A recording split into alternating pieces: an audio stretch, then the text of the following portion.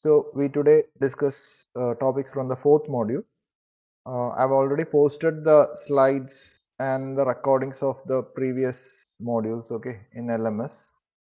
You can follow those things, and if you have any doubts or any other points to be covered, let me know. Okay. So anemometers. So in module 4, we will be discussing about anemometers. Anemometers, as you know, they are instruments which are used to find the velocity of fluid flow, and even it can give direction also. Okay, and this module has two parts. So one which discusses anemometers. We'll discuss mechanical anemometers, then hot wire anemometers, and then laser Doppler anemometer, and the second part has flow meters. Say this is supposed to come in the third module. The second part of this fourth module was supposed to come in the third module. That's my feeling. I don't know. Because the module became too bulky, they shifted it to the fourth module. Probably it's something like that. So anemometers are used to measure the air and gas flow. Well, simply say this is a fluid flow. So this is a smoke stack, or what is an industrial stack. Industrial stack. This is an industrial stack, and uh, these anemometers could be used to find out measure the velocity of the gases. Okay. Then in heating, ventilation, and air conditioning systems, can use them to detect the flow. You can couple them with pitot tubes. Pitot tubes, yeah, pitot tubes plus a hot wire anemometer combination comes. Okay, both can be used. Pitot tube, if you recollect, they are not used in aircrafts alone. They could be used in HVAC systems as well. Okay. Then I think there was an assignment question. Then anemometer designs, they include pitot type of anemometers, mechanical type of anemometers, which we'll discuss. Then thermal Doppler. So thermal hot wire anemometers. And the Doppler type uses the Doppler effect, okay, to detect this velocity profile. And they are used mostly in the weather applications, okay, environmental applications. So these are the different types of mechanical anemometers, and as well as you'll find the Doppler type of Doppler type of or ultrasonic type of anemometer. You have a vane type, handheld vane type of anemometer, which is used in indoor applications usually. It looks more or less like a multimeter attachment with a fan. It's not a fan as such which you get from the Chinese stores. This is basically this is shown against the fluid flow whose velocity has to be measured, and that is read out. You can have a Hall effect sensor arrangement to convert it into a current. Okay. Then this is a hot wire anemometer. At the tip of this probe, you will have a wire which is heated by this mechanism, and the rate of cooling by this fluid flow is correlated to the um, velocity of the fluid. Then this is a vane type of anemometer where you have a propeller type, or a propeller type which rotates, and at the base of this you will have some arrangement which picks up. This is also a magnetic, the basic principle of a DC motor, like that. AC motor, right? AC generator, like that. So you will arrangement is there to correlate the number of rotations to the voltage produced. It will also indicate the direction also. Direction of flow is also indicated. Then you have a cup type of anemometer.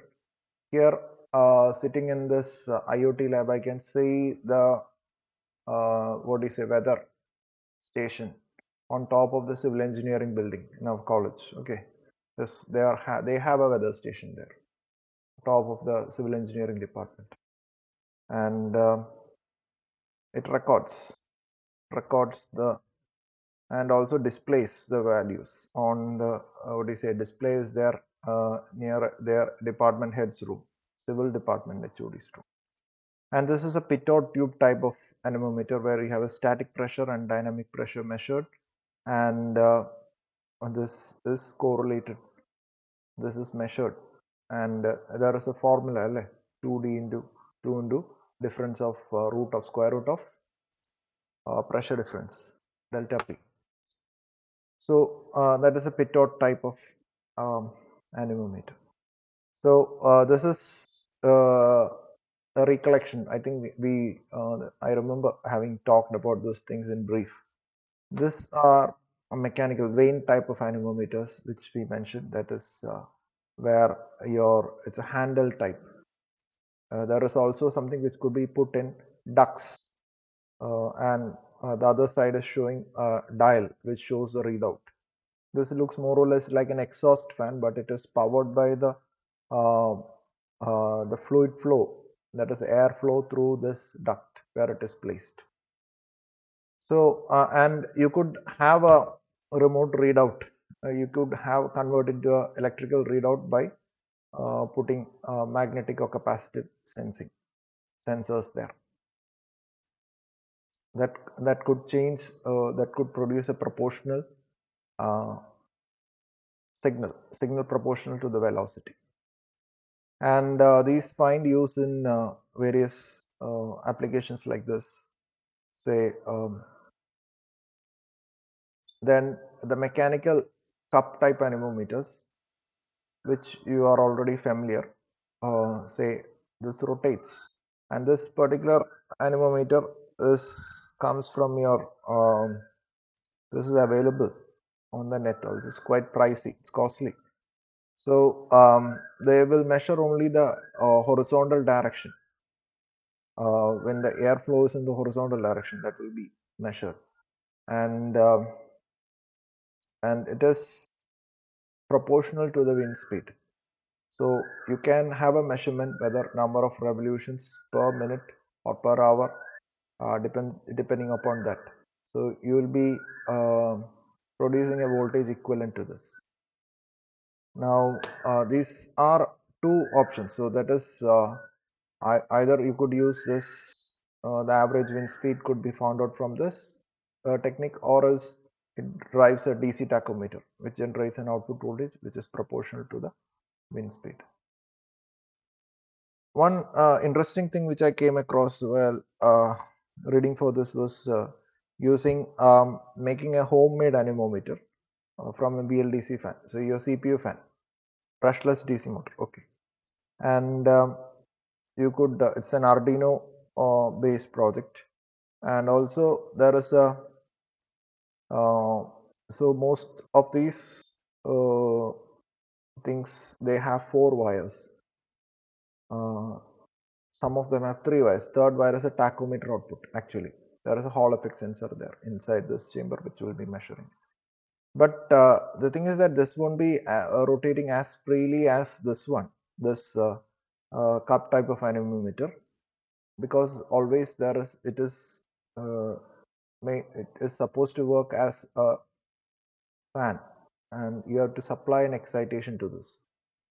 So there is a hack which is given,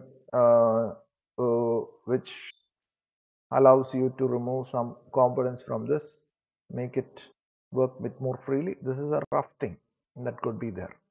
I think we saw what do you say, venturimeter made of from a base project from a CPU fan like thing, the Venturi. Impeller type, same thing. Same thing, this also has a DC tachometer at this base, so here it will point in the direction of the wind also, that is also there. So this reminds me of the childhood days, the fan which we get in the seashore when you go there, no, we get colorful fans which rotate and you run around with that fan. Okay, so this has some parameters which is called as the distance constant. and it is expressed in feet. Okay, so usually the 6 feet. So 6 feet of air has to pass through the meter because the before the velocity response uh, changes by 63%. That is, it's just like your capacitor curve, charging curve, like that, same manner. So expression feet, expression lengths of wind that has to pass through the meter before the velocity sensor response amounts to 63% of a step change in velocity. So when there is an increase in velocity, say from 50 to 55, say uh, if 6 feet of air passes through this, there will be that is the rise will be at least 63%. That is what it means. Okay. Then the hot wire anemometer. This we'll discuss in a bit detail. The other thermal, it comes under thermal anemometers. So basically the idea is a class with me. Yes, I see 52 students. Okay. So basically there is a wire which is heated. So the tip has been shown magnified. Tip of this arrangement, the tip of this arrangement, uh, tip of this is shown magnified here, where you have a wire contact which is there, and you will have a heater circuit, will heat this thing, and there will also be a thermocouple to measure the temperature. There is also a reference junction there. Okay. So, and there is also a protection arrangement. This is a very fragile piece of thing. Some of them will be having a protection, some will be exposed directly. So, so this is a hot wire anemometer. This is the arrangement. This is magnified view of the anemometer tip. So you'll insert this probe into the duct or the tube in which you have to measure the velocity. So here this rate of heat dissipation is correlated to the decrease in temperature. So as this fluid flows through this, you are going to the fluid is going to cool this wire, heated wire. So, and that will cause a change in resistance, and so that resistance changes if you just couple it to a Wheatstone's bridge arrangement. You can get a proportional voltage, and we'll see that there is a constant current arrangement for this. We'll see. So there are two circuits, two ways to do this. That is what we'll discuss again. So this is the summary. There are two ways. One is measuring the fluid flow, measuring the velocity. You could keep the measure the resistance, keeping the current constant, or by measuring the current, keeping the temperature constant. Resistance can be kept constant. So we'll see both the arrangements, the rough schematic of the arrangements for both these purposes. The resistance change is the basic thing. So what material which we used is platinum. Usually platinum is used, the wire uses platinum, and the diameter is, it's extremely thin piece of wire. So the smaller diameter means larger resistance. So this is the wire and this is the arrangement, so which is holding this wire, clamp like arrangement. You say fork type support, it's called as a fork type support. Yeah, it looks more or less like a fork. If you have this fork, the fork which you use to eat food, if I have one more thing, it will be really a fork. Okay, two more things. Okay, so a fork type arrangement is there for a support, and wire is placed in between this, and there will be additionally heating elements, the which we saw earlier. So the smaller diameter means R is equal to rho into L by A. Cross-sectional area is less, so resistance is going to increase. But the problem is that it will be very delicate. So usually the thumb rule is that the wire length is half of the pipe diameter and it is placed within this uh, pipe whose flow has to be measured, and it is perpendicular to the direction of fluid flow, right? So this is a typical mounting of a hot wire type of anemometer inside a pipe in which you are going to measure this fluid velocity. So here the expressions, so I square R loss, I square R loss ആണ് നമ്മൾ measure ചെയ്യുന്നത്. I square R loss is proportional to a constant K, a conversion factor, then the temperature difference between the wire and the fluid, okay, delta T, you can say K into delta T into H alpha, that is what. So H is a film, a coefficient of heat transfer, and alpha is, this is alpha, this is not A, this is alpha. Alpha is the heat transfer area, heat transfer area. So, and again this filling coefficient of heat transfer is a function of flow velocity V, the density of the fluid, and the thermal conductivity and specific heat of the fluid. So a relation exists like that. Relation exists for flow velocity. So that is relation exists for film coefficient. It depends on the thermal conductivity.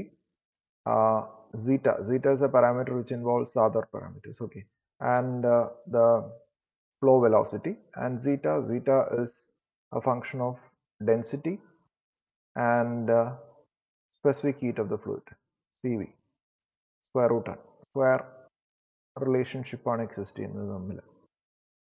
So that is an empirical relation which relates this parameter. This is a oversimplification of the thing. So this is what the simplest explanation of the change in resistance, relating the change in resistance to this current, I square R loss. So in, as we mentioned earlier, there could be two types of measurement techniques: by measuring the resistance keeping the current constant, or by measuring the current keeping the temperature constant. Okay, so there are two ways to do this. So in a constant current type of hot wire anemometer, a bridge circuit like this can be used. Here you have a source which is used for heating, and you have a resistance in series with this source. This is not the internal resistance. You will adjust this resistance so as to maintain the current constant. Okay, and you will have this values R1, R2 and R3 almost in the same range as that of RW. Okay, so this is at rest condition. So this particular, so when there is a change in resistance, you are going to measure the a voltage across this. So this is used for flows which do not fluctuate very much. Whereas flows which fluctuate very much, you will use a constant temperature type of circuit. So here the problem with this circuit is that your resistance, this value is low, quite low. So the current has to be kept large. And when there is a sudden drop in fluid velocity when it drops, so it might cause a large current to flow through this, and this will burn off. So heat loss is reduced. That's what. Just imagine you are you have a hot cup of tea. You are putting it under a ceiling fan which is running. Say it is you are running in the first speed. speed 1. When you increase the speed, the rate of cooling will increase. That's naturally. Other factors are there, but still that seems. So your flow velocity, when it is reduced very much, you are going to all on a sudden your heat losses from the wire is going to decrease. So that is going to that may burn out this thing, burn out the wire. That is constant current type. In a constant temperature type of hot wire anemometer, where you keep Rw as constant, you have a closed loop arrangement like this. You will come across several such circuits. If you check, this is a circuit which is from Patrabis text. So here you have a closed loop system.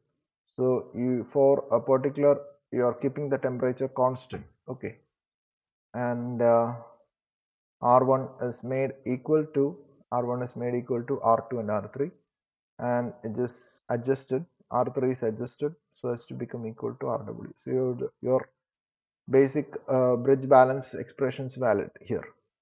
And then when there is a flow, so this is introduced into the pipe, okay. So this is introduced into the pipe through which the flow, this is introduced into the pipe through which you have the flow, which has the flow, okay. So this is the direction of flow, and the Rw changes, delta Rw, and the bridge output is amplified by this DC amplifier and is given as a supply for the bridge, okay. And you will record the voltage drop across this Rs. So the bridge current that flows through this amplified bridge current that flows through this resistance, load resistance Rs, will give an indication of the flow, okay. So this is, or you or you could, instead of Rs, instead of voltage drop, you can use a voltage to current converter can be used. So converter can be used to get a measure of this thing. So so this is all for today. We will pick up from laser, not laser, Doppler anemometers the next day, and um, that's it. So